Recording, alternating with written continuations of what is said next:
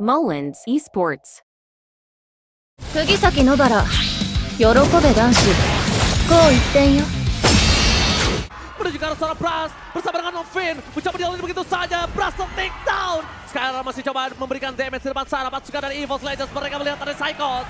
Psychos versus everybody. Ada Skylar masih ada go away. Digagalkan begitu saja. Dan Bras kali ini tidak bisa membantu. Sedangkan Albert akan coba memberikan shadow kill dari belakang. Satu buah point kill hilang. Membuat Evos Legends kehilangan banyak banget point kill. Sedangkan Banana mencoba menyelamatkan seorang Albert. Cycle takedown ditukar dengan Skylar. Ini bukan menjadi poinnya sangat mahal. Pasukan dari Evos Legends mereka mendapatkan keuntungan. Banana bakal coba di all in. Banana mencoba menyelamatkan dirinya. Bala terus play. Banana kembali hidup. Kembali mencoba untuk mendobrak di arah backline dari Evos Legends. Double kill dapatkan. Lagi for triple kill from Skylar. Lordnya bebas tapi pasukan dari RRQ mereka fokus menuju ke arah base. Dari turret-turretnya terlebih dahulu. Mereka pengen turret-turretnya. Para pasukan dari Evos Legends adalah Beatrice. Bisa memberikan damage dari jauh. Tapi di depan sana. No sentry again. Hijube!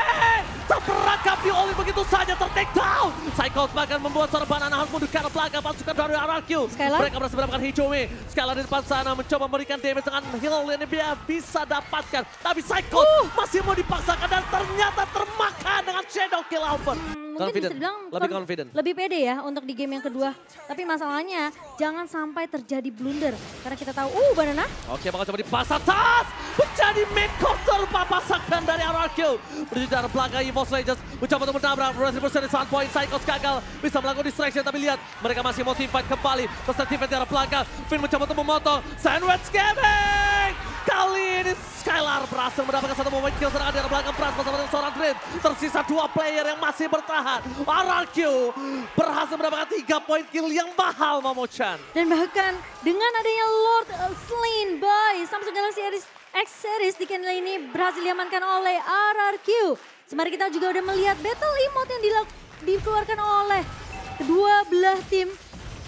Dan buat teman-teman yang pengen punya battle emote yang sama, tentunya kalian bisa beli di dalam in-game sekarang juga. Dan kali ini RRQ memegang keunggulan dengan 10.000 network. Sangat menjadi pilihan utama kali ini. Berbeda dengan yang tadi. Immortality baca. Tinggal depan Finn yang akan menjadi korban selanjutnya. Di sisi belakang Gatling didapatkan. 2 hilang ini bencana. Shadow kill. Menunjukkan seorang Hijumi. Menjadi pilihan utama. Dan ternyata Hijumi ter-take down. Shutdown didapatkan. Dan bahkan pasukan RRQ menyelesaikan game ini dengan cepat. Mereka berada di 13 menit keuntungan. Dan almost weapon. RRQ memaksa di game yang ketiga. Game ketiga akan kita lihat. Dan itu memang sebenarnya biasa terjadi. Ketika di game pertama kita mendapatkan game yang terpanjang sepanjang MPL Indonesia season yang ke-11. Di game kedua cepat banget. dikembalikan dengan begitu cepat oleh tim